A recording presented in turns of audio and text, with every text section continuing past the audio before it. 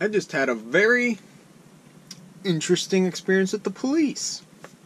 So it's currently 12. At 11, they banged really hard on the hall, and I didn't know what was up, so I went outside, because usually that's how boat people knock on your door. They just knock on your hall, and it reverberates through the whole thing, and then you hear it. So you see a lot of people in marinas, they just go over and like tap on the deck. It's like saying hello. There's no doorbell on a boat, so you just knock on them. So this was like a loud, frantic knock. So I thought someone's in trouble, something. So I go out there, and it's the police, and they start yelling. They're like, "Are you Moravia?" And I'm like, "No." And they're like, "You don't have a name. How can you prove you're not Moravia?" And I'm like, crap.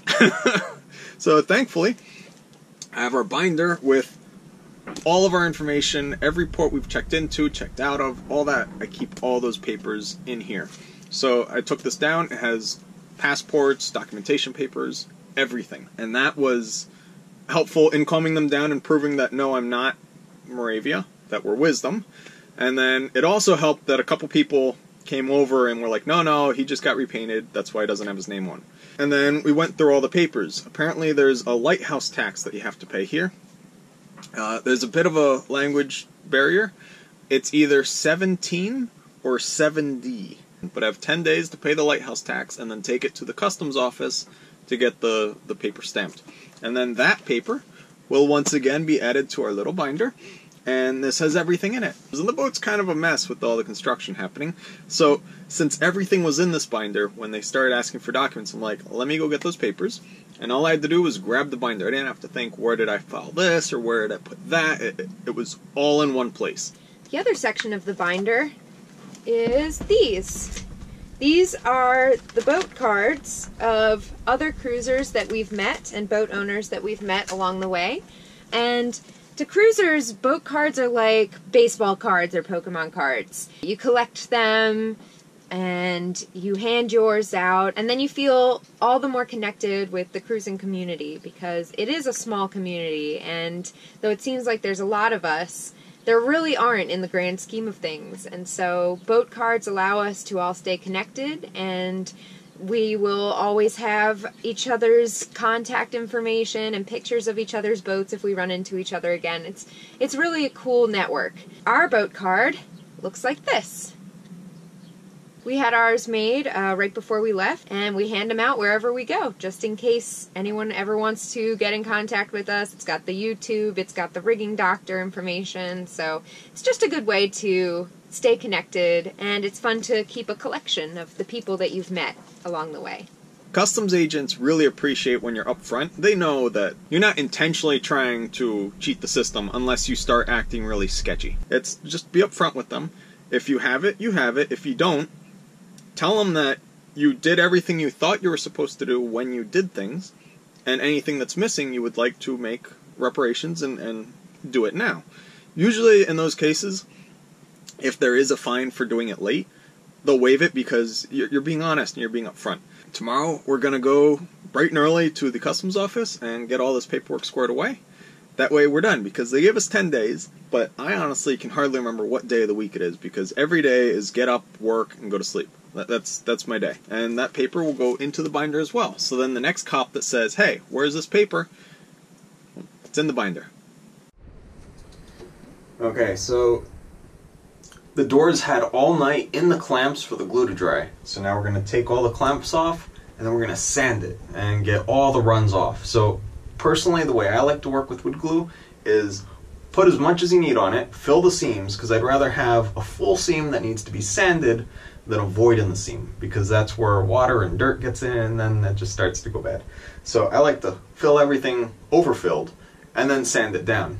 So I don't worry about getting the joinery like absolutely perfect while I glue it together, because I overbuild it and then I smooth it off with the sander, and then after I'm done I have no glue lines because it's perfectly filled, and everything is rounded and like smoothed up into itself, so it looks like it was expertly joined, even though it was just very well sanded afterwards. So that's my technique. It's easy and I like it. Maybe you try it. The process and pick all the sizes you want. Okay. And I do that on the website? Yeah, that's right. You have all the canvas. We have Perfect. Perfect. We have a lot of different cameras, so you can check from there and pick the size you would like. Very good. Okay. Alright, we are gonna now go and upload a video.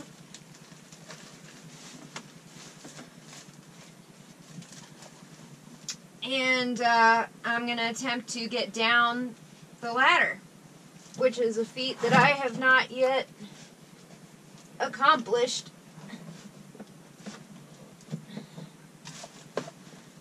But I got on my shoes, so that's step one.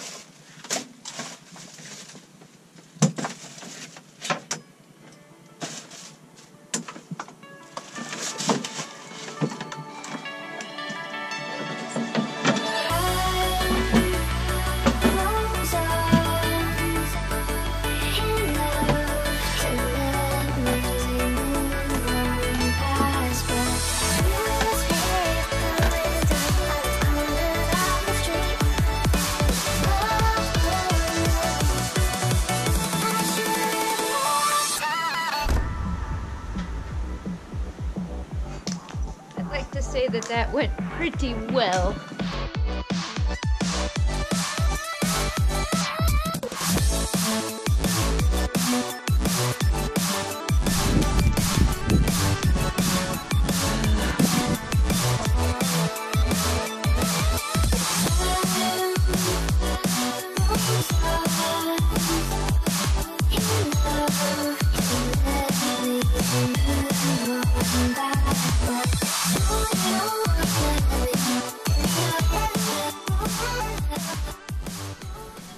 Alright, today's the next day, and that's the lovely sound of my knees snapping. So, this is the wood that's going to be the cabinet door. It's in the clamps right now. It's dried all night long, so this glue is nice and hard. Now, I don't really care about glue lines that run, because I'm going to sand this whole surface off, and all of this comes off in the sanding, so it doesn't really matter. And lastly, you can see that none of this is a straight edge on either side, because the area I'm working in is not square and it's not straight. So if I cut this exactly, I might be shy because I might have miscalculated something.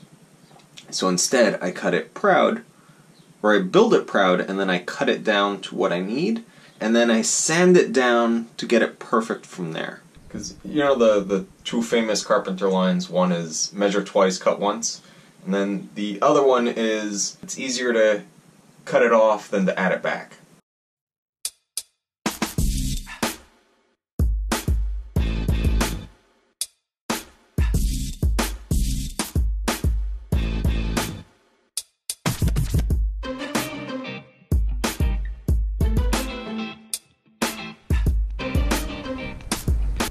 It's been really interesting living in the Azores on the hard. We're frequently asked when people learn that we're American, because they hear us and they look at us. When you tell them you live in the marina, they look at you like you have three heads. And I don't even bother telling them that I'm in the marina, not in the water. So currently we live in something smaller than a tiny house. Like, you've seen all those things where people talk about living in tiny houses. We do the latter first, and then you have kitchen, living room, dining room area thing, the salon. And then forward a little bit, you have the bed and the head, the bathroom. That's it. So usually tiny houses are bigger and wider than our inside of our boat. So we live in like an ultra tiny house up on stilts way out at the outskirts of town, and this is our home. It's a very interesting feeling to be here because everyone's very accommodating, but then they look at you so confused when you say that, no, I live in a boat, I'm happy in a boat, I really don't want to live in a house, and I'm enjoying your country and all. Our living situation is beyond what people would call small, and then we have the inconvenience that everything that would be good about a boat, we don't have. We're not in the water, we can't move, and there's a ladder to get into the boat every time. So you add Maddie's foot in a brace, which she can't put any weight on, and all of a sudden it's a really, really bum deal that we're doing. And then you throw into it the fact that it's a construction zone. It's a total mess in there. We haven't had a bathroom in months since I started disassembling it. And then we have the visa issue, so we're back and forth, and it's just, everything is so complicated. But the beautiful part is, I finished with the construction. All the woodwork is now totally finished. Which, it's like this giant weight off my chest. Like, I've been struggling and working at this since, like November-ish. Instead of getting easier, this whole visa situation is just getting more and more frustrating. We just received an email. I have received your documents to apply for temporary stay visa, 9 months. However, the following is missing: 2 color photos, 1 per person, proof of medical insurance, and proof of regular monthly income or ownership of a business. Best. And we have video footage of us getting those pictures. We gave them to the consulate. In person. In person. And we provided them with all the other information stapled together in a packet. Yeah, because... And since we're not there in the country, we can't go get new pictures taken. Also, it costs money. Yeah, so, and the other thing, I remember specifically when we went, I said that, you know, our income is from YouTube, and that's our monthly income, and that's how we support ourselves. And she said that's not a real business, so then I submitted the papers of owning a dental practice. And, like, all that paperwork, which there's a lot of paperwork for that. So all that went to them, and it was sent by certified mail with return receipt. They got it. So it's just...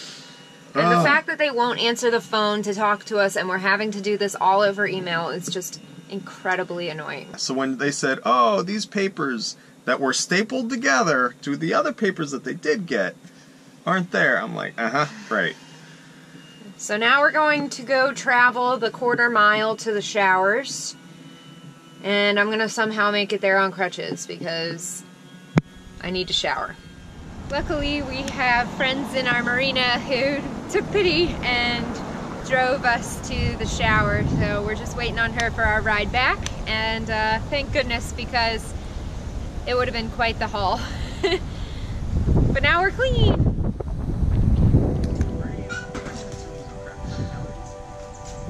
The world is your oyster. Don't be upset if you fail. Keep trying. Keep trying, keep thinking you can do it, and you will get there.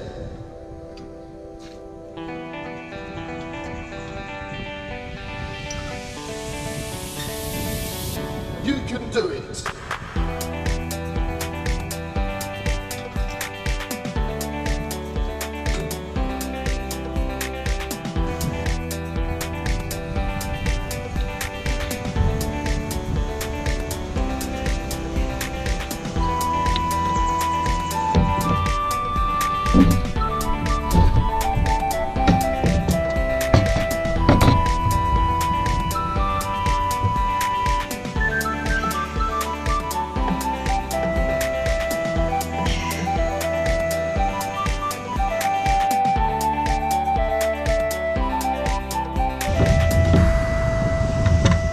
Don't let the bad times stay bad.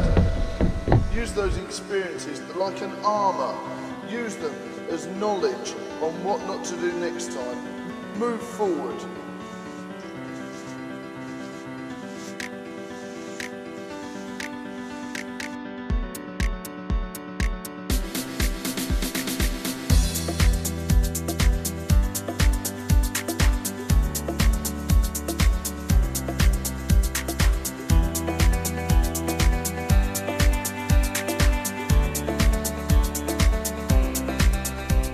Okay, so I was gonna go pay the taxes right after, like the very next day when they were open, but it's been pouring down rain every day for the exact time that they've been open. So haven't gone yet. I'm still within the 10-day window they mandated. So I got my books of everything that we need to have. We're off to go pay the tax man. People affectionately call this island the party island. It's true. I'm just walking up the street and there's a parade.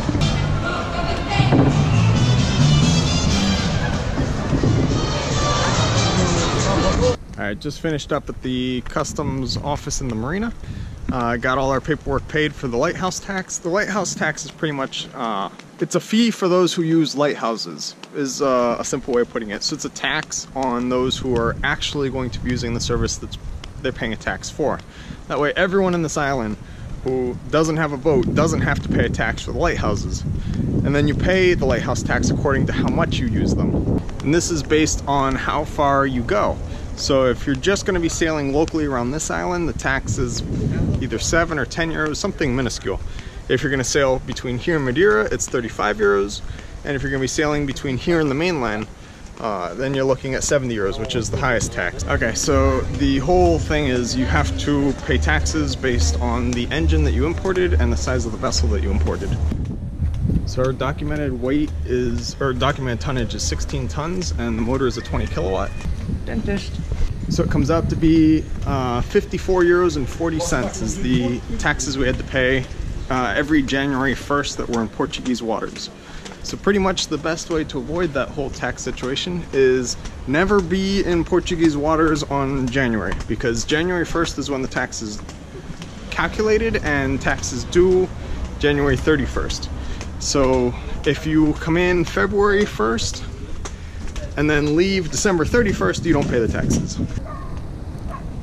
Okay, this was just a giant rat race. It was very confusing because, wow, this is a lot of information that literally just banged on our hull early one morning. So hopefully, if you guys are going to be here for the same situation during this time of year, hopefully it doesn't catch you with such a rude awakening like it hit us. Finally, there's something for me to do. I'm going to work on sanding the deck. Ideally, you should have the entire boat prepped, and then you clean the whole deck, and then you prime the whole deck, and then you paint the whole deck. But thanks so much for watching. Be sure to like, subscribe, and share this video with your friends. And if you'd like to follow our journey in real time on a map, receive postcards from our ports of call, and message us directly to the boat, you can go ahead and become a patron using the link in the description down below.